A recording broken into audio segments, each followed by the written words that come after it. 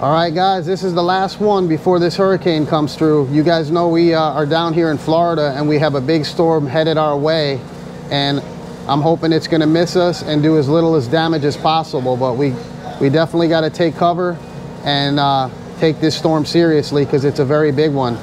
And we got one big job in here we're going to shoot before this storm comes through, and it's on an Alfa Romeo here we're doing. It's a red metallic and it's a big job.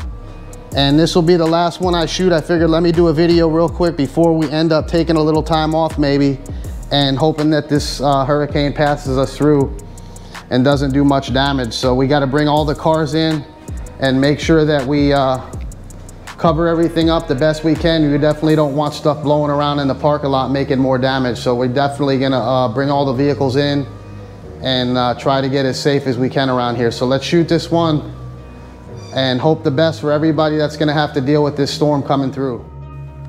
All right, guys, we're sealing this one with the Iwata, the primer sealer gun, the LVX that I have. And we went with a medium gray on this one. That's a good shade for these vivid red colors in the PPG. So we put our sealer on, and then we went right into our base coat with the 3M performance gun with the 1-2 head on it. And this color had very good coverage for a red. You guys can see how nice it's covering over the top of that gray. I was surprised because you guys know them reds are usually pretty transparent, but check out right here on this bumper as I'm going over that gray, how nice it covers. Alfa Romeos are definitely intricate with the bumpers. They have a lot of angles and bends on the front bumper there with that unique front end that they have. But we just went ahead on this one. We put 3 coats of base, and then we started to let it flash off. I put the coats on, I let them sit, and then I put another coat on. I don't just back to back them on these. I kind of let them flash off good. That way we get maximum coverage on it. But we're definitely taking this storm serious down here in Florida. And it's definitely a big one that's headed our way. So I was trying to maximize this day and get as much as I can done, because you guys know when these storms come through, you guys can get a lot of power outages and stuff like that. So you never know when you're going to be back to working, because power could be out a while, because we are in the Tampa Bay area here at this shop. So just a nice pretty red from Alfa Romeo. So I went ahead and actually shot this car with the camera, tried that new camera out that they have, and it picked a 2-stage formula for this color, and it really matched well. And I was pretty surprised how good that new camera is. It does all kinds of angles. It does the flop, the face. It also picks the metallic size, and it definitely did a good job with this one here. So we're just finishing it up here with the base, and we'll be clearing this one with the LPH 400. And you guys know I have a 1.4 in that gun, and we're using a 2021 clear on this one that I've been using a lot lately here at this new shop. I did pick up some 8150 that I'll be trying out here soon. But you guys asked me how come I haven't used my DV1. I like to get familiar with a clear, feel it out, and then I'll start switching guns up, because I know how the clear reacts. Because you guys know that CC200 was kind of a fast clear, and it liked to set up quick, so you really could try anything with it. But this clear here definitely likes to flow out better, and I do like it because it flows out like the old school Glamour clears do.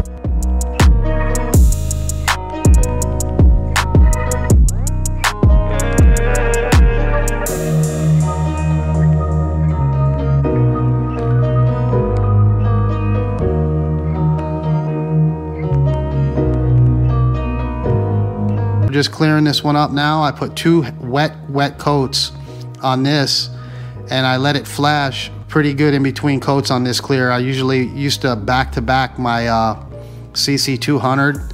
This one here, I'm waiting about 10 minutes in between coats, and I'm using the 95 reducer with this one. So definitely a beautiful clear, and you guys will see that in this video here. This one came out really clean and laid out really flat. I did have one spot that almost wanted to sag just a little bit, but that'll be easy to just buff out. So I'll show you guys that maybe in another video, how I do a little sag when you get one, because you guys know nobody's perfect. So we put 2 coats on this, and you guys will see it here in the end. I'm gonna finish this up, go ahead and watch me spray it, and then let me know what you guys think of this one in the end.